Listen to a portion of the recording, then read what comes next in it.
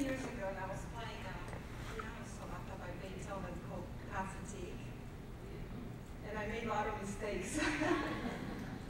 So I didn't have a good experience, but I will try to speak good English for you. Good afternoon and Shabbat Shalom. It is a privilege and a great honor to be here today and speak to the body of Christ, the redeemed people by our King Yeshua HaMashiach, Jesus the Messiah in English. My name is Yana Ben-Nun, and I work along my husband in a ministry called the Nun Institute of Biblical Research. And I usually stay in a shadow, and I do a lot of research for my husband and for this ministry in a news, in a Greek language. He does a lot of research in a Hebrew language.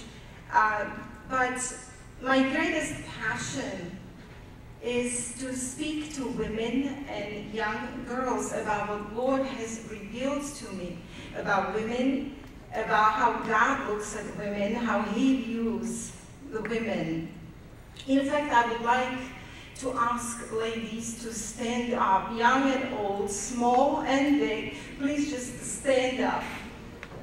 Please applaud these ladies. Now look at the great army of women here. That brings to mind the prophetic Psalm of 68:11. And I'm going to read it to you while you're standing from King James Version. It says, "The Lord gave the word. Great was the company of those that published it." However, this particular translation does not give a justice to this prophetic psalm. I found that some other translations of Bible translated it a little better. So let me read it for you from NIV. It says, "The Lord announces the word, and the women who proclaim it are a mighty throng." Or the New American Standard Version says, "The Lord gives the command. The women who proclaim the good tidings are a great host." And I am speaking here to the body of Christ, and statistics say that even more than a half of the body of Christ are female, right? Yeah. Hallelujah. Well, you can sit down, you may be seated. And I know that the subject I am about to speak to you is a quite controversial subject, so a lot of you might disagree with me, but I will ask you, please bear with me till the end, and know that I'm bringing you this message in a humble spirit, in love, and after a lot of research done from Greek scriptures and a Greek language, and also Hebrew scriptures as well.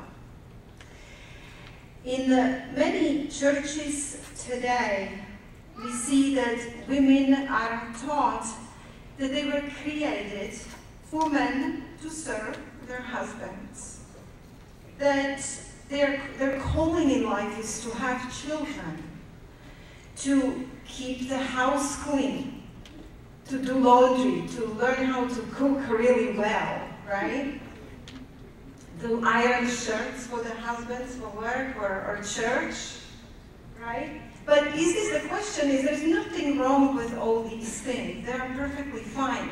But the question is this all that God had in mind when He created a woman? Is that all that He created us for? Well, in many churches today, the typical doctrines forbid women to have positions of leadership. They are forbidden to be preachers, pastors, or have any spiritual responsibility. And a lot of scriptures are used for this. We have about 9 or 10 scriptures that are used to prohibit women from speaking in church. And I will be dealing today with one particular scripture only because we don't have time, so I will just use that one. Please read along with me. I want to bring to light scripture in 1 Corinthians chapter 14, verse 34 and 35. As you read it, as I'm reading it, and you're reading it with me, please be very, look at every single detail in this scripture, because I will be coming back to that scripture at the end. "Let your women keep silent in the churches, For it is not permitted for them to speak, but are to subject themselves, just as the law also says. If they desire to learn anything, let them ask their own husbands at home, for it is improper for a woman to speak in the church. Wow, what am I doing here today? I'm actually speaking in ecclesia, right? You are the congregation and I'm speaking, I'm totally breaking this commandment here. How many women are familiar with this scripture? Right, and how many women were told by pastors that these are the words of Apostle Paul, and that this particular prohibition binds women, prohibits them to be pastors or teachers? Yes, yes. Okay, I'm very familiar with that as well, because my background is from Watchtower Society. I was actually brought up as a Jehovah's Witness. I had a Jehovah's Witness mother who taught me this religion, and I only came out to Jesus Christ by a very miraculous way 5 years ago. So, and in Watchtower Society, they teach women that they cannot lead even in a prayer. They cannot pray aloud when men are present, and if they do, they have to cover their heads to show that they are actually subjected to a male, and they are performing a duty that was not really assigned to a woman to do. So I come from that background. Despite this Bible verse that I just read to you, what if I told you that even in the Old Testament, that was extremely patriarchal, Old Testament reveals us stories of women of God who rise up to their calling, even to a leadership position. Most of the time in churches, you will hear entire sermons on wonderful men of God. Abraham, Moses, Joseph, Isaiah, Jeremiah, Apostle Paul, and so on. And rightfully so, because these were the great men of God that God used in a mighty way. Amen? But rarely, if ever, the pastors dig out the stories of women who were also used by God of Israel in a mighty way. What if I told you that God used a woman to direct the king and a priest of Israel in a way of the Lord? That God used a woman to lead the entire nation of Israel. And this particular woman was able to take the whole nation away from their idolatry and sin and bring it to a favorable position with God. And what if I told you that God used a woman to save the entire Hebrew race from total annihilation? In the Bible, I will tell you a little bit about these three women, and then we will come back to the Corinthian scripture, okay?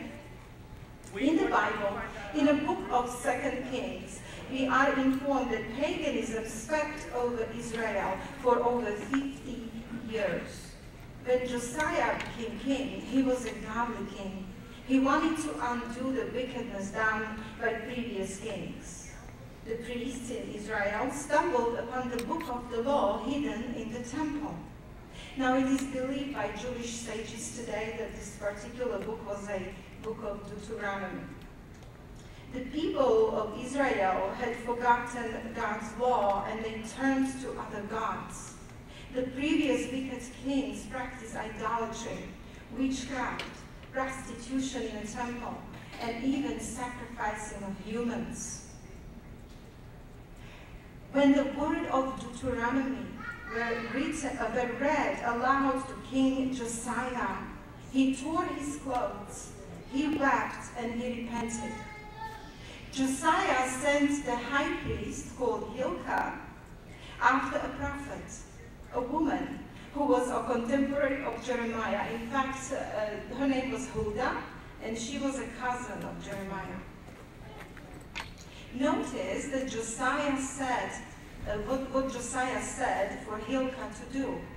In 2 Kings 22:13, we read, Go and inquire of the Lord for me and for the people and for Judah about what is written in this book that has been found.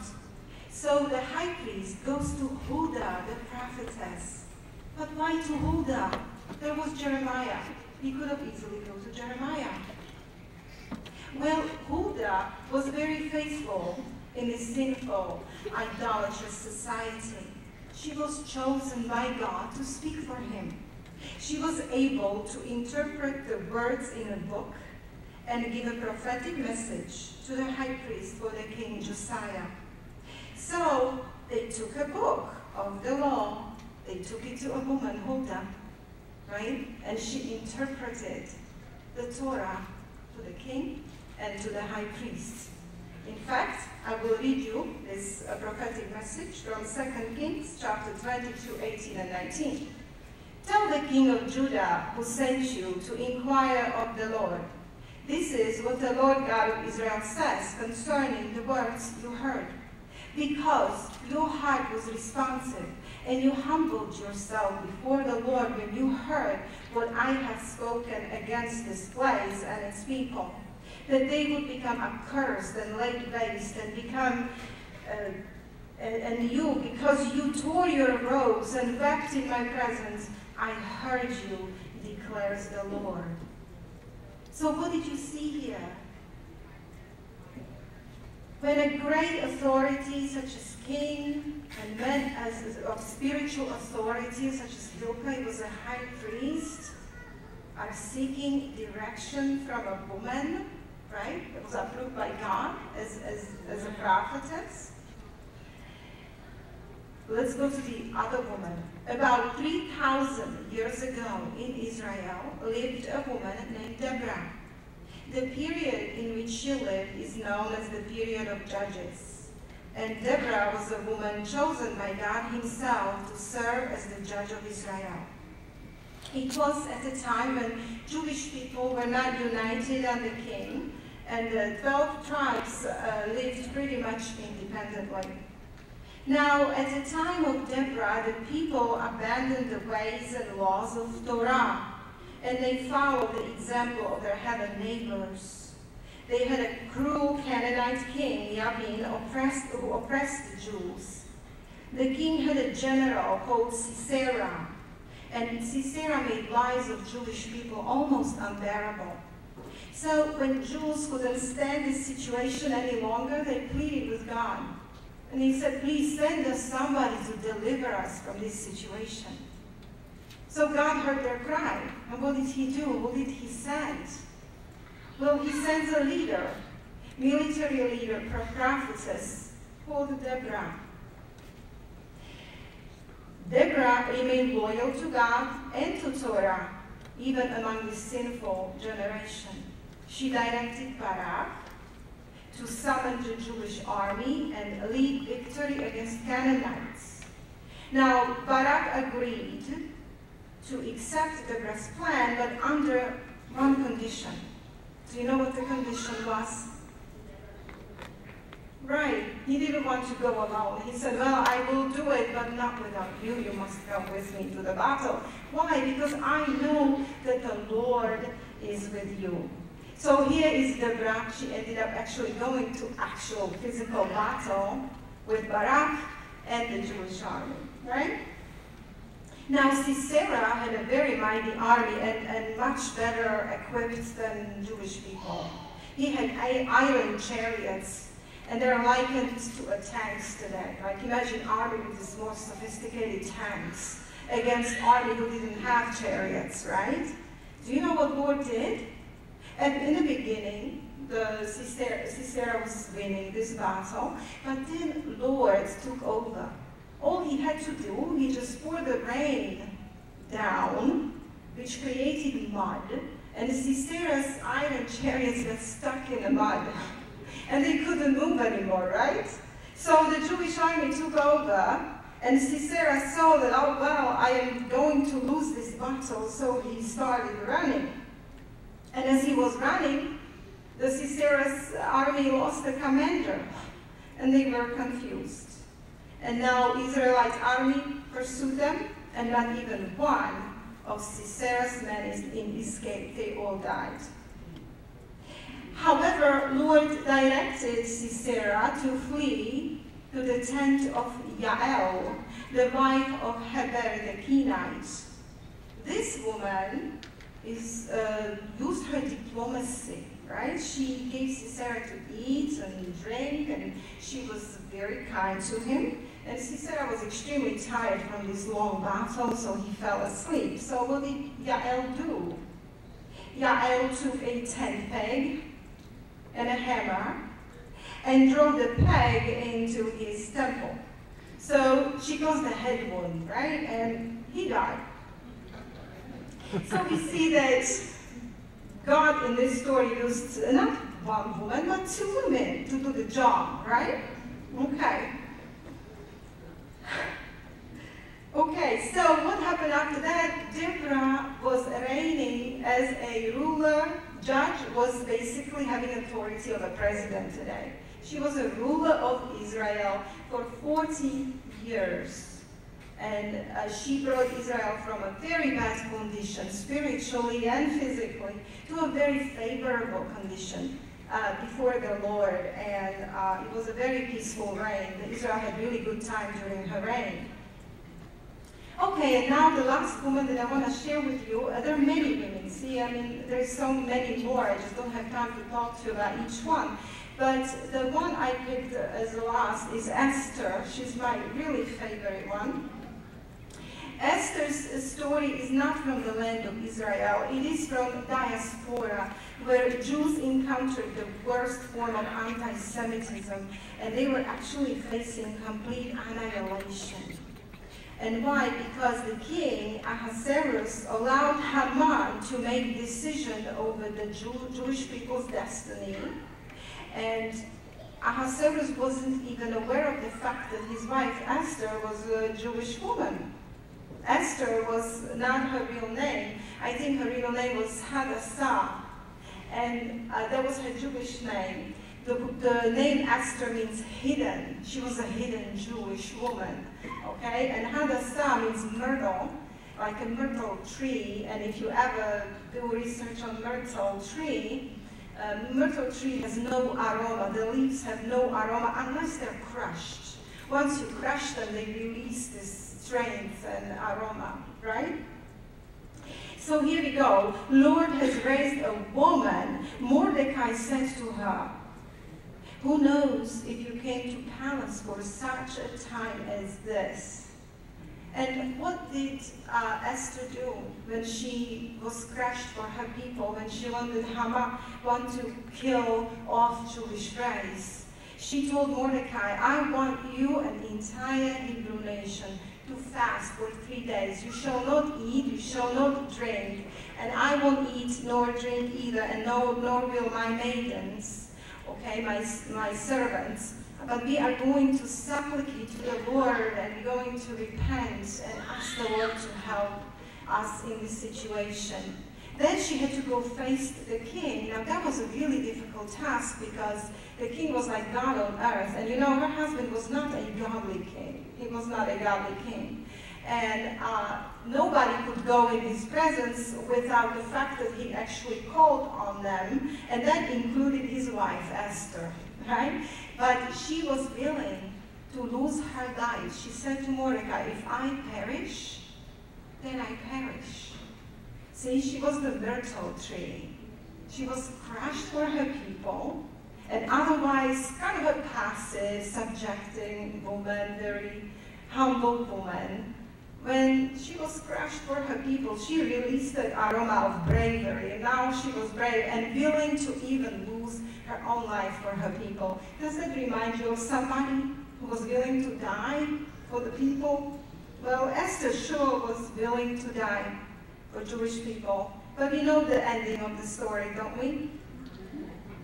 Yes, it all ended very well and in victory, and her husband has accepted her, and we all know what happens. And we have this festival in Israel today called Purim, which that's a festival of Esther, and it's nothing but joy and celebration and a lot of food, and girls are dressed as princesses, and each one wants to be a princess, Esther, Queen Esther.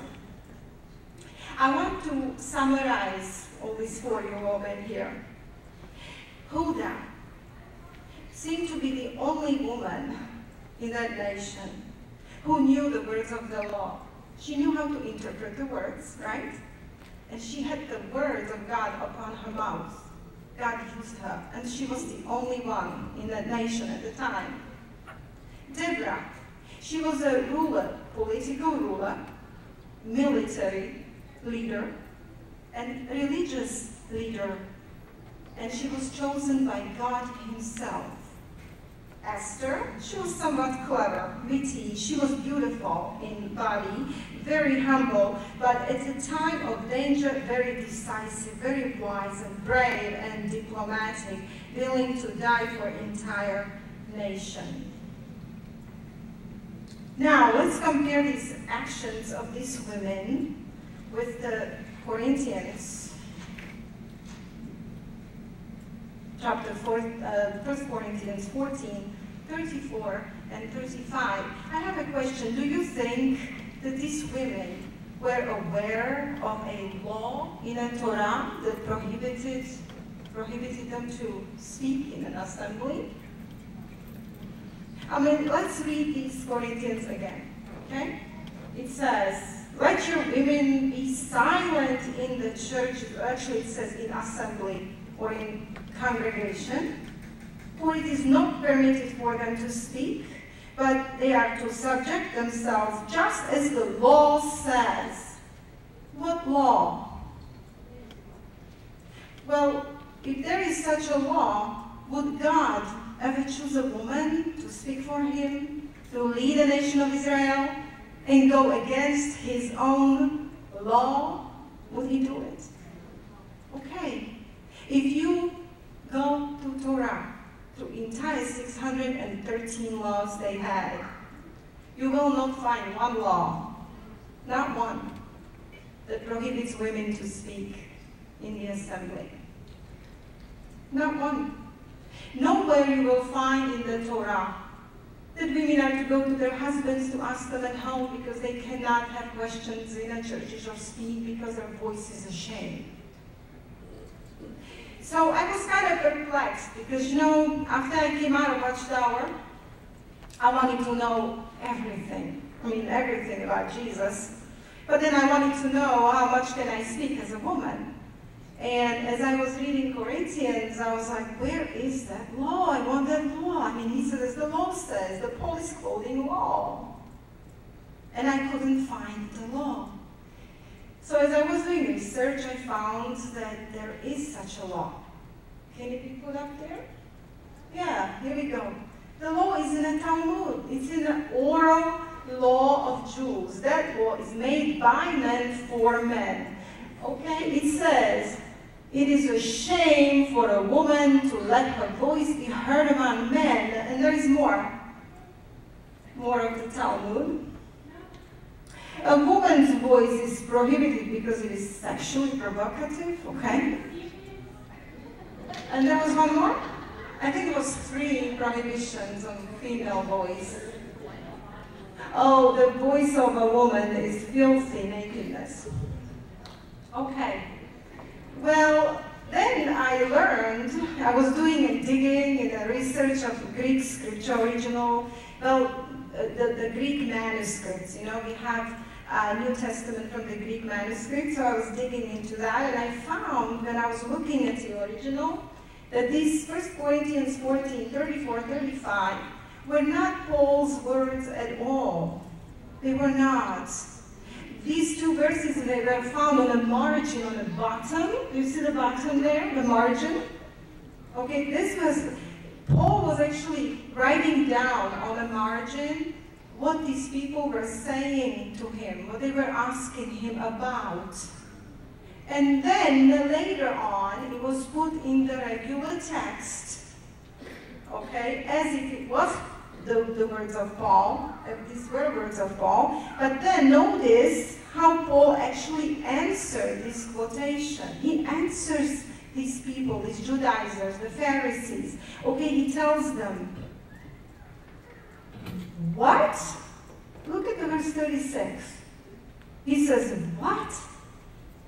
Came the word of God out of you? Or came it unto you only? He's actually challenging this Talmud. He's challenging Talmudic teaching. He says, what? The word, I just told you, God used women prophets. The word of God came also out of the mouth of a woman, not only men. So Paul was actually challenging them, right? And then he continues, if any man thinks himself to be a prophet or spiritual, let him acknowledge that the things that I write unto you are the commandments of the Lord, but if any man be ignorant, let him stay that way.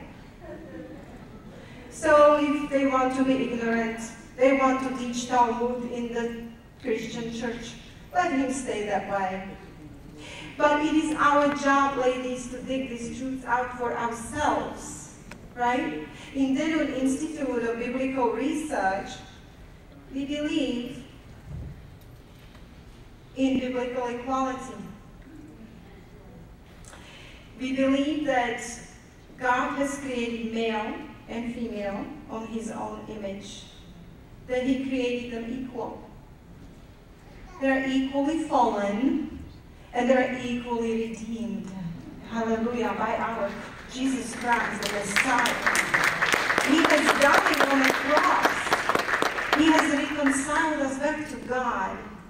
And when God created a woman, he created her to be ruler over the creation with a man, next to a man. He said, let them rule. Not let him rule, but let them rule and have a dominion. Have a dominion over who? Each other?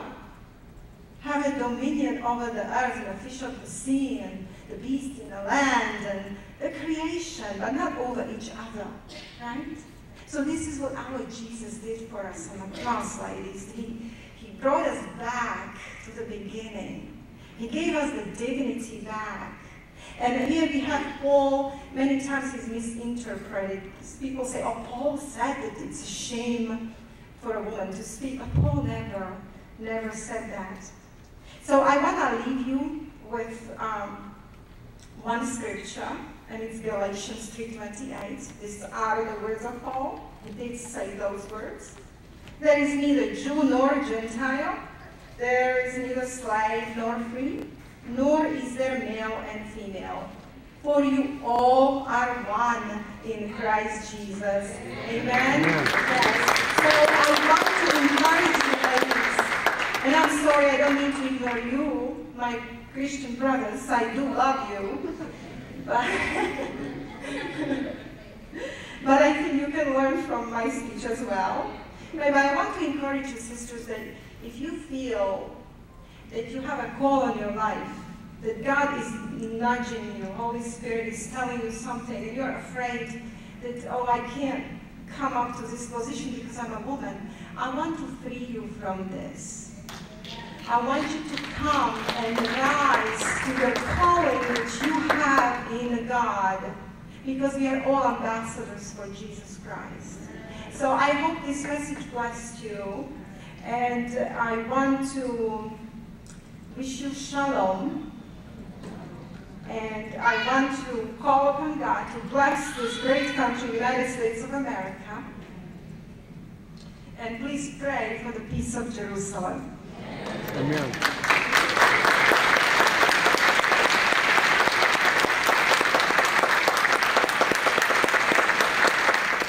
That Yana has dug this truth out for us.